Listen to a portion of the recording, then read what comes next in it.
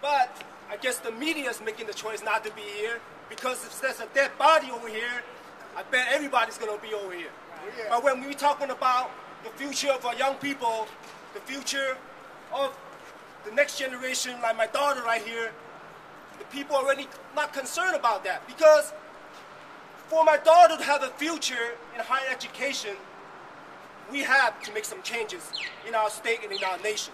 That's right. The incarceration out of our ways for safety, public safety, that has not worked for centuries and centuries.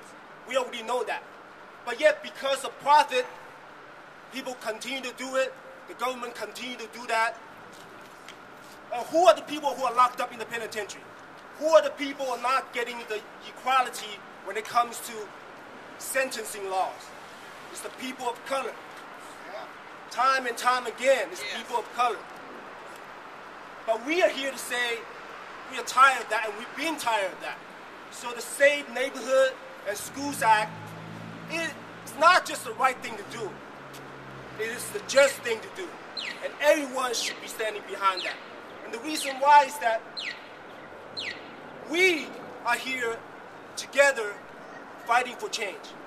But yet, there are plenty of politicians and plenty of people who is talking about stopping our changes because they want to continue to profit off of people's back. They want to continue to profit in the modern-day slave plantations in the prison industry complex. Yeah. Well, I don't know how many brothers and sisters out here who are formerly incarcerated are doing amazing work to change and helping the community. Amazing. But you don't hear that in the news because if it doesn't bleed, it doesn't lead. So we have to change that. We don't want to see no blood. We don't want to see a human body being warehoused. We don't want our loved ones to be behind bars, sitting with concrete and steels. We want to be out here.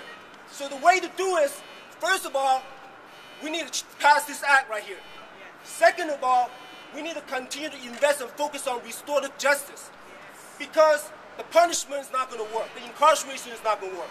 Restorative justice, it is the way to restore the victim to whole. It is to restore the perpetrator who make mistakes to whole. It is to restore those people who are locked up right now to whole. So I say that if we're going to do it, we have to do it together. And now is a good time because it's a good day to die. All right. All right. Yeah.